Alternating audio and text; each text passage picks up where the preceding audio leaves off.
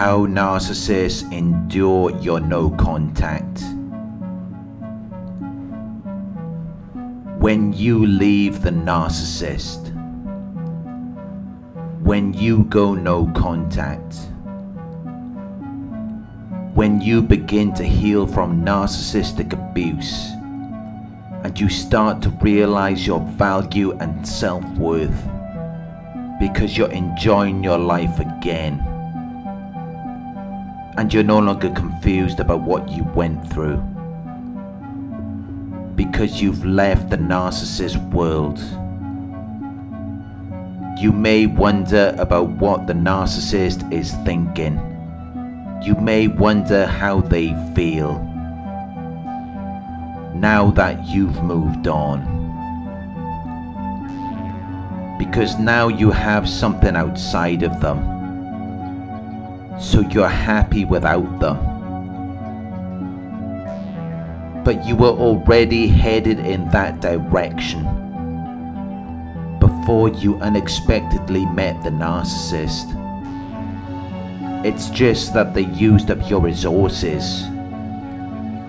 They drained you of your reserves because they feed off your energy. They strip it away. But even though they're the ones who are actively opposed and hostile towards you, and they're the cause of the situation, and they've deliberately stripped it away from you and brought you down to a lower level, they will attack you and put you down for it. Because now you're unable to perform. After they've harmed and damaged you. After they've made you feel constrained and oppressed.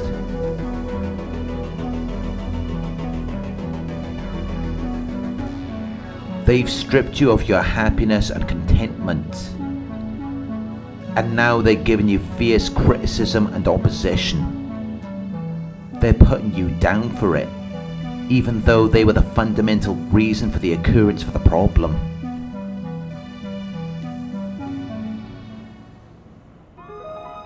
They were the primary factor that caused the non-conformance. They were the initiating cause of the chain of events which led to the outcome or effect of interest. But now they want to make things worse for you. Even though you're already in an adverse situation, they want to criticize you after you've already suffered a setback, so you're already in a weak position or at a disadvantage, and yet they still choose to devalue and degrade you, until they begin to regard you as garbage, until they no longer want you, because now they see their new sources being more valuable, even after everything you put out for them. And you were expecting them to reciprocate. You were expecting them to give something back to you in return, but now they're unable to be found. Because they're busy working on their next target. So they're not fully understanding, recognizing or valuing you. They're taking you for granted.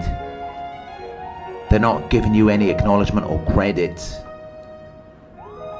Instead, you ended up giving that to them, which is what they were so satisfied with, even though they did nothing in return for you, which is why you will only end up ruining your health by trying to satisfy them, because nothing can make them happy.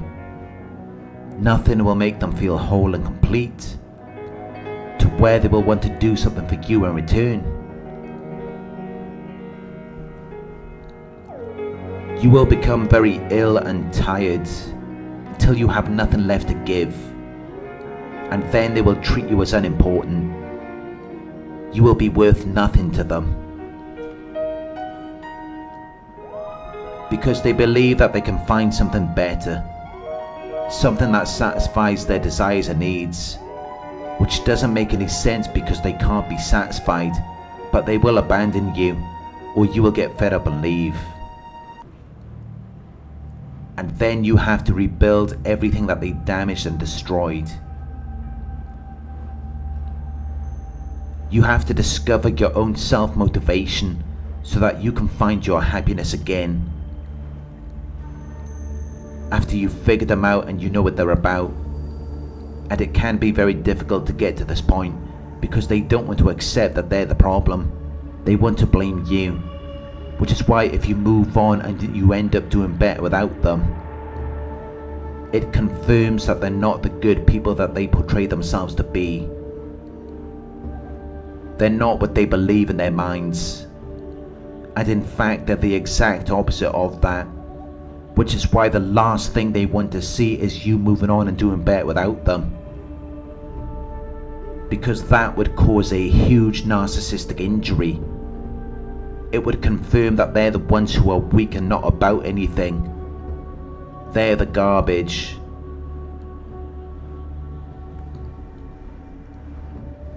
So of course they're not going to like it. It will make them envious and jealous. It will really get to them because they had to elevate themselves at your expense.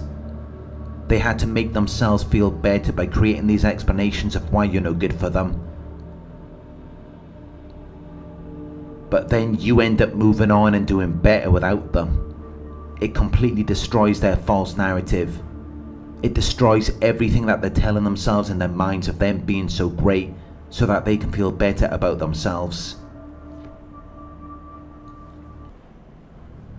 When the narcissist sees you moving on and things are getting better for you without them, it destroys the psychological strategies that they use to cope with their difficult feelings, thoughts and events, which they were using to not illustrate themselves as the problem or as the one who is flawed or faulty.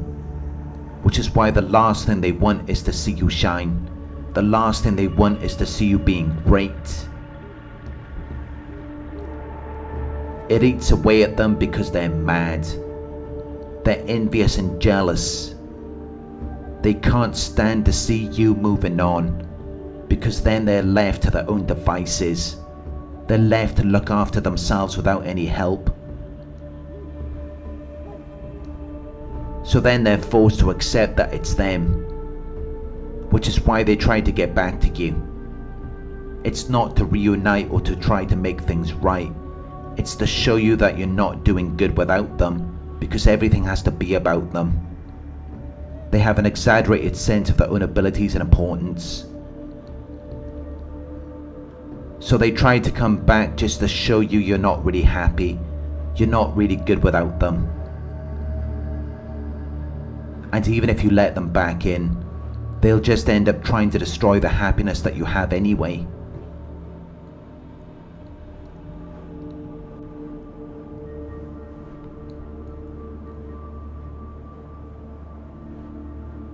Thank you for watching.